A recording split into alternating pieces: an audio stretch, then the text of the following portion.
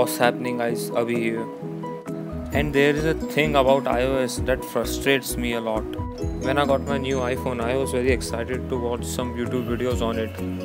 So I downloaded the YouTube app and signed in so that I can watch some MKBHD video.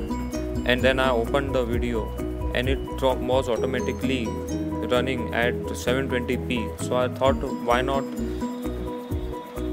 crank down the setting to 360p? But the thing I got was I didn't expect it.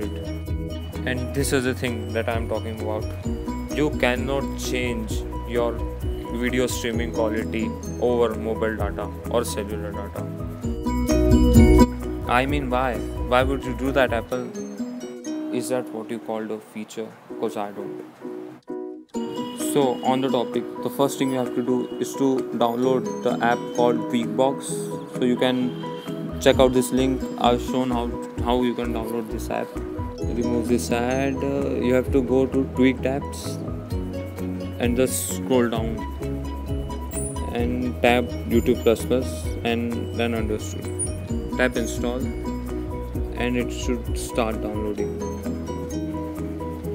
As you can see, it's downloading now.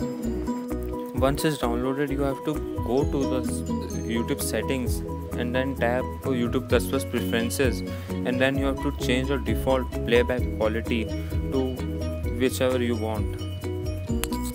And if you still don't get it, I'll type that in the description below.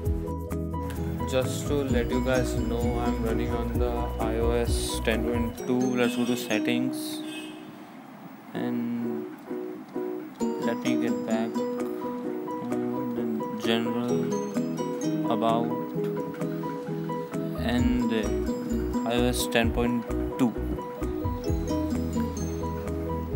If you enjoyed this video, don't forget to hit that like button and subscribe to my channel for more content. And as always, stay happy.